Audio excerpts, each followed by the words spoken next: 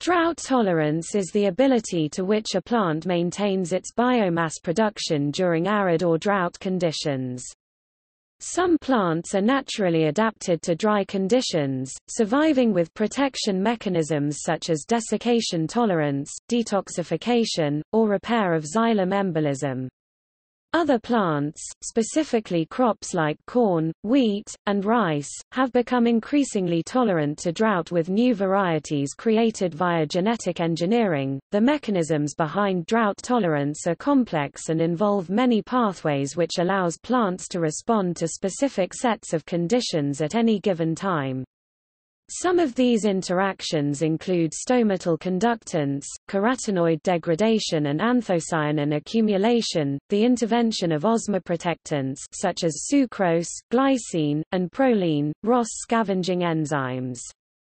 The molecular control of drought tolerance is also very complex and is influenced other factors such as environment and the developmental stage of the plant. This control consists mainly of transcriptional factors, such as dehydration responsive element binding protein (DREB), abscisic acid (ABA), responsive element binding factor (AREB), and NAM (no-apical meristem).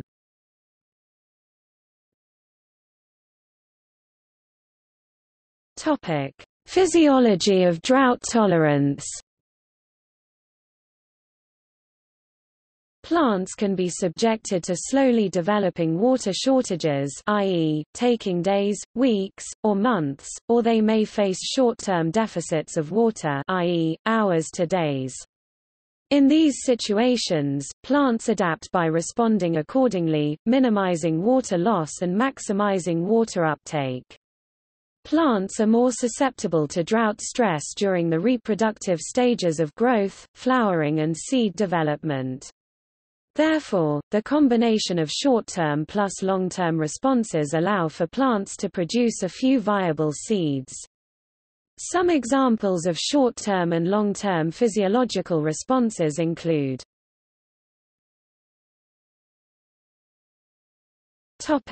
short-term responses.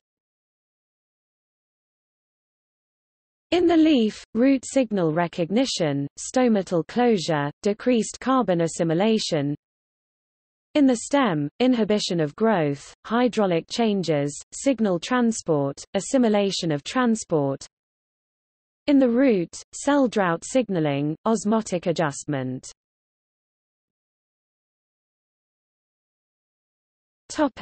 Long-term responses.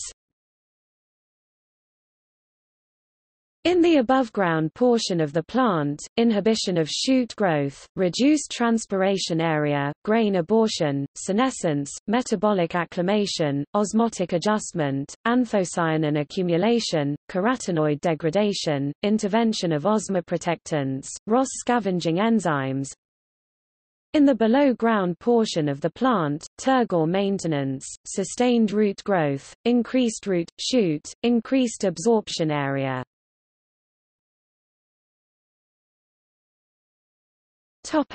Regulatory network of drought tolerance. In response to drought conditions, there is an alteration of gene expression, induced by or activated by transcription factors (TFs). These TFs bind to specific cis elements to induce the expression of targeted stress-inducible genes, allowing for products to be transcribed that help with stress response and tolerance. Some of these include dehydration responsive element binding protein (DREB), ABA responsive element binding factor (AREB), no-apical meristem (NAM), Arabidopsis transcription activation factor (ATAF), and cup-shaped cotyledon (COOK). Much of the molecular work to understand the regulation of drought tolerance has been done in Arabidopsis, helping elucidate the basic processes below.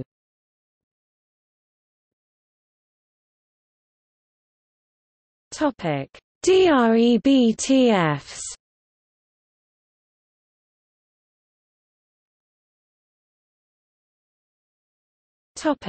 DREB1, CBF TFs. DREB1A, DREB1B, and DREB1C are plant-specific TFs which bind to drought-responsive elements in promoters responsive to drought, high salinity and low temperature in Arabidopsis. Overexpression of these genes enhance the tolerance of drought, high salinity, and low temperature in transgenic lines from Arabidopsis, rice, and tobacco.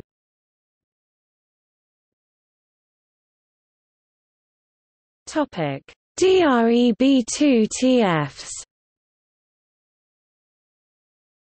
DREB proteins are involved in a variety of functions related to drought tolerance.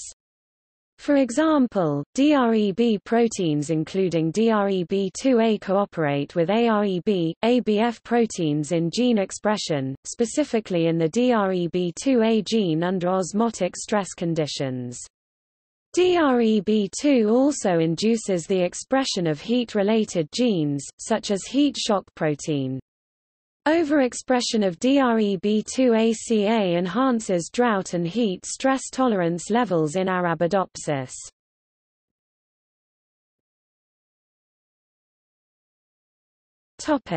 AREB, ABF TFs. AREB, ABFs are ABA-responsive BZIP-type TFs which bind to ABA-responsive elements ABREs in stress-responsive promoters and activate gene expression.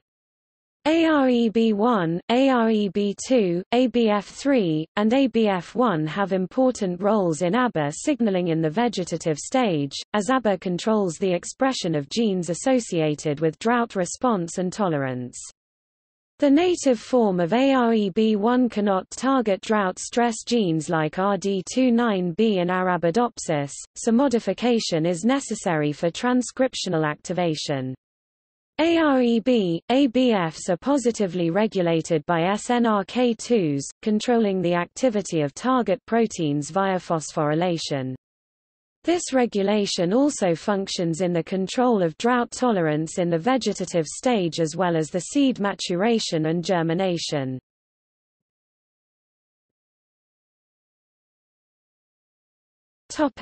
Other TFs. TFs such as NAC, composed of NAM, ATAF, and Cook, are also related to drought response in Arabidopsis and rice. Overexpression in the aforementioned plants improves stress and drought tolerance. They also may be related to root growth and senescence, two physiological traits related to drought tolerance.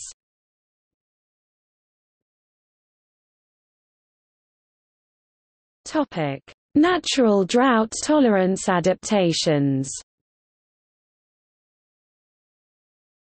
Plants in naturally arid conditions retain large amounts of biomass due to drought tolerance and can be classified into four categories of adaptation. Drought-escaping plants, annuals that germinate and grow only during times of sufficient times of moisture to complete their life cycle. Drought-evading plants, non-succulent perennials which restrict their growth only to periods of moisture availability. Drought-enduring plants, also known as xerophytes, these evergreen shrubs have extensive root systems along with morphological and physiological adaptations which enable them to maintain growth even in times of extreme drought conditions. Drought-resisting plants, also known as succulent perennials, they have water stored in their leaves and stems for sparing uses.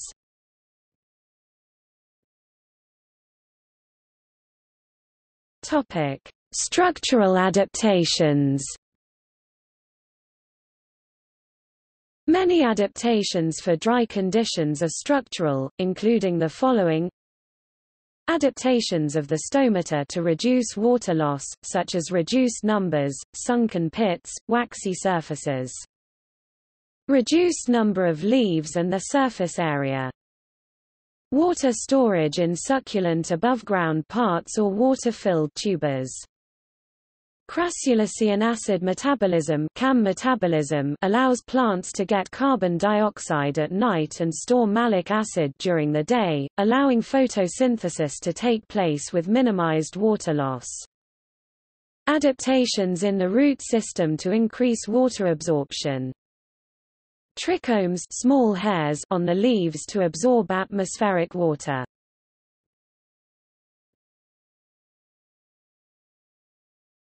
Topic: Importance for agriculture.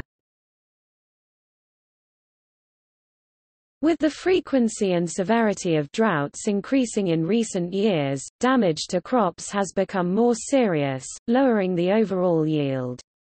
However, research into the molecular pathways involving stress tolerance have revealed that overexpression of such genes can enhance drought tolerance, leading to projects focused on the development of transgenic crop varieties.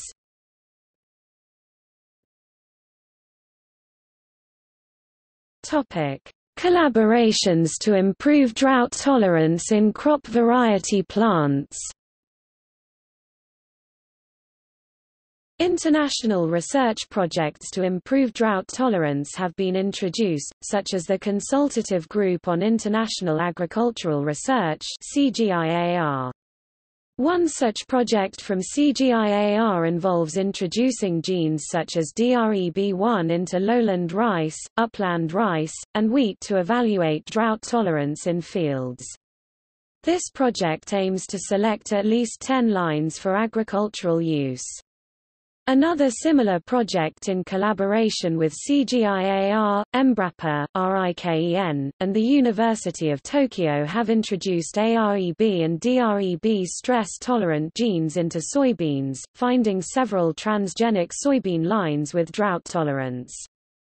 Both projects have found improved grain yield and will be used to help develop future varieties that can be used commercially. Other examples of collaborations to improve drought tolerance in crop variety plants include the International Center for Agricultural Research in Dry Areas (ICARDA) in Aleppo, Syria, the International Crops Research Institute for the Semi-Arid Tropics (ICRISAT) in Andhra Pradesh, India, the International Rice Research Institute (IRRI) in Los Baños, Philippines, and the Heat and Drought Wheat Improvement Consortium (HEDWIC), a network that facilitates global coordination of wheat research to adapt to a future with more severe weather extremes.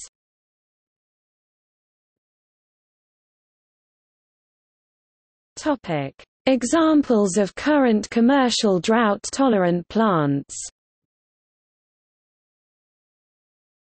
Performance Plants, a Canadian plant biotechnology company, is developing technology called Yield Protection Technology (YPT).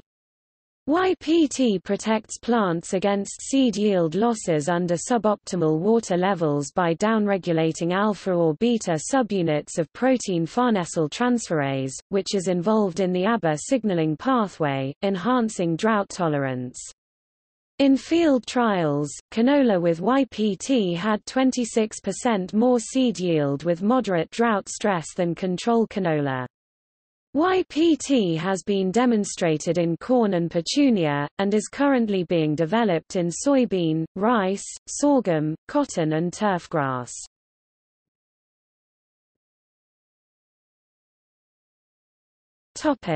Impediments to the agricultural commercialization of drought-tolerant plants.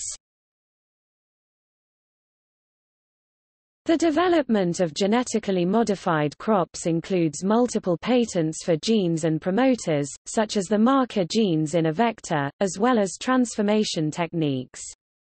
Therefore, freedom to operate (FTO) surveys should be implemented in collaborations for developing drought-tolerant crops. Large amounts of money are also needed for the development of genetically modified groups. To bring a new genetically modified crop into the commercial market, it has been estimated to cost $136 million over 13 years. This poses a problem for development, as only a small number of companies can afford to develop drought-tolerant crops, and it is difficult for research institutions to sustain funding for this period of time. Therefore, a multinational framework with more collaboration among multiple disciples is needed to sustain projects of this size.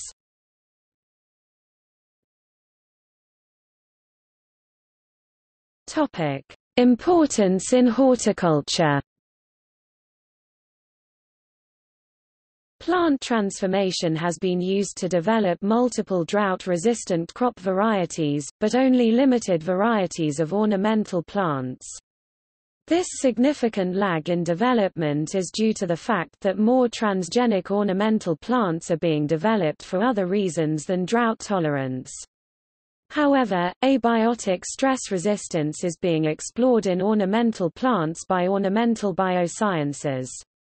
Transgenic petunias, poinsettias, New Guinea impatiens, and geraniums are being evaluated for frost, drought, and disease resistance. This will allow for a wider range of environments in which these plants can grow. See also